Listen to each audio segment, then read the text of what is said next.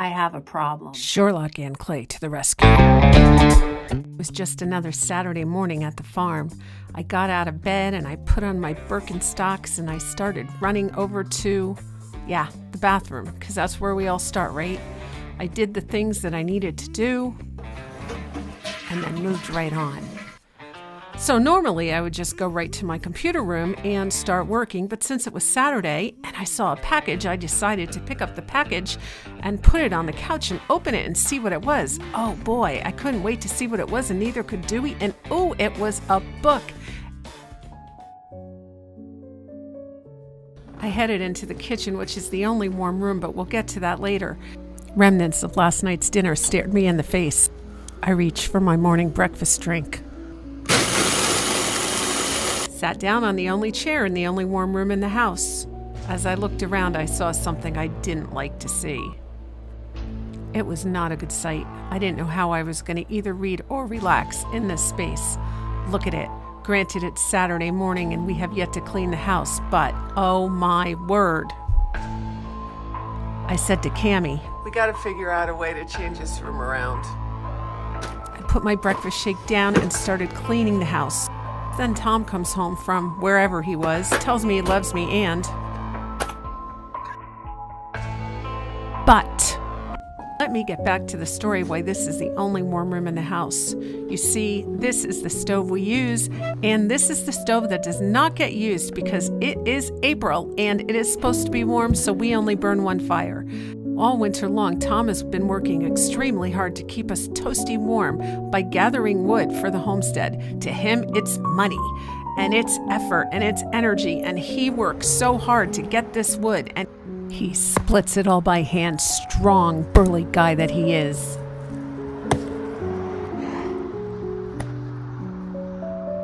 Now he has to split it in pieces that will be small enough to get in the fire. So more splitting, more wood. Over and over, round and around he goes to keep fires going all winter long.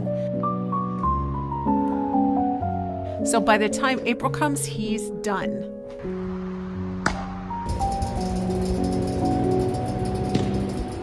There he is, the poor guy, and what can I say? That's where the wood was.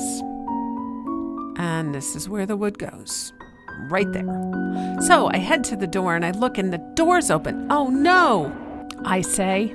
The only possible assumption is that one of the dogs escaped during my little la-di-da through the yard. So I run around the yard. I look everywhere. I go calling for Carlisle. I can't find him anywhere. I look on the street because there was a time a few years ago when Tom brought wood in and forgot to close the door, and Carlisle ended up on the road, and it was so scary. I run back in the house. Carlisle, Carlisle, Carlisle, I say. There he is. He's hiding, and well, he's deaf, so he didn't hear me. Poor little guy. Oh, thank goodness. Okay, now back to my story.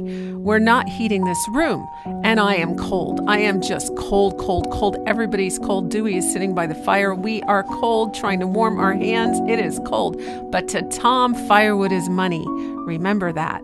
He feels like every time he burns firewood, he is burning money, and he just can't stand to have that happen.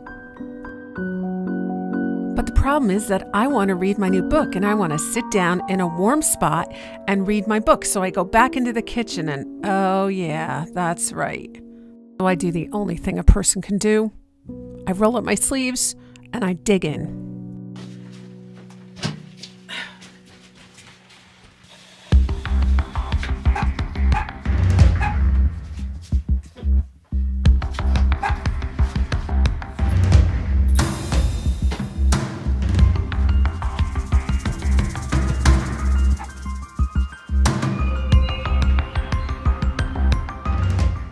I'm going to bring a rug in from the front hall. I just think this rug will look really good. Gold and black, I really like it. So I bring it in, I put it down, it looks great.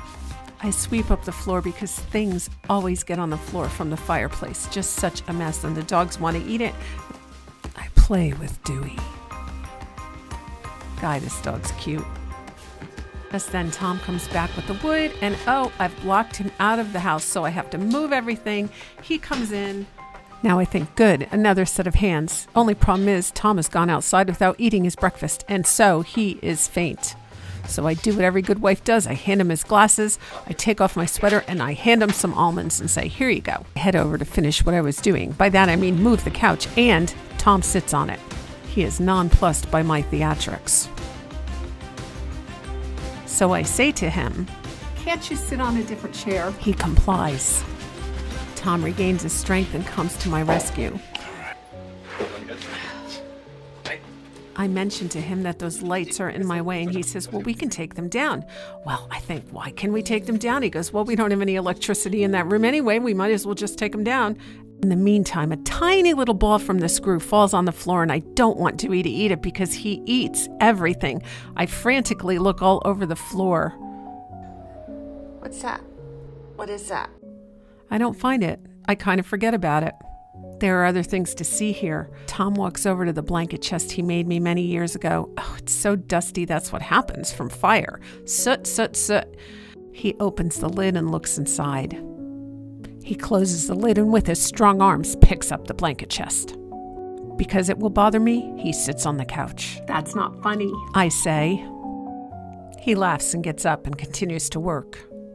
I ask him to move the settle under the flint sign because I think it'll look really good there. Yes, but now we have a problem. It wobbles. I realize that I have no end tables for that spot, and it just looks so bare. Well, you know, What? in America, we have stores that will sell you practically anything. Did you just give me permission to go to the store and buy some tables? No. It sounded like you did to me. While Tom sweeps in already swept floor, I go in and get another rug for that area. I know that the rug that I have there with stencils is perfect, but I don't want to use it because it is my front hall rug. So I grab my only other rug that I have in the house that I can use, but no. Alas, my other front hall rug is now in the tavern where it looks so much better, so I'm using my full rug in the front hall. But this one looks best here, and Dewey agrees. We look over at that blanket chest. I don't like it. I don't like it at all. Tom takes a look in that blanket chest and, oh, it's filled with stuff. What is in here? Socks? What else? Towels? What else? Oh, there's an umbrella, slippers. Good grief. Oh, and Dewey harnesses. And just like that, Dewey brought me the screw right at my feet. Tom puts it back up. Good boy, Dewey. Good boy. You're the good boy. Good boy, yeah. Cammy volunteers to use the blanket chest in her room, and Tom dutifully drags it up. Meanwhile, I clean up some of the soot from the fireplace. Tom comes back to move the table and finds out that that too is broken, and so he quick does a few repairs. Now I have 2 tables in here. What am I going to do? After hunting all around the house, this is what I came up with. The best reading nook ever because the other chairs are straight and tall, and nobody will sit there and talk to me when I'm trying to read. It's the perfect situation. Reading nooks must be private and secluded. Still, something's not right. I try the tulips and the slipware, too small. So then I find the perfect solution. It's the big burl bowl. This is the perfect primitive reading nook. Sherlock Anne Clay strikes again. But that's not all. During the excavation of the blanket chest, another book was found, one that had been lost. Now I have 2 books to read in the reading nook. First, Detective Decorator Anne Clay goes outside to get a breath of fresh air because she is now hot. Imagine her being cold all day, and now she is hot as soon as her reading nook by the fire is finished. I look up at the sky. It looks like rain. This is not good. I return to the house, thankful that the missing reading nook has now been found. I can't wait to sit in the settle and read. It's going to be so nice. Hey, I say.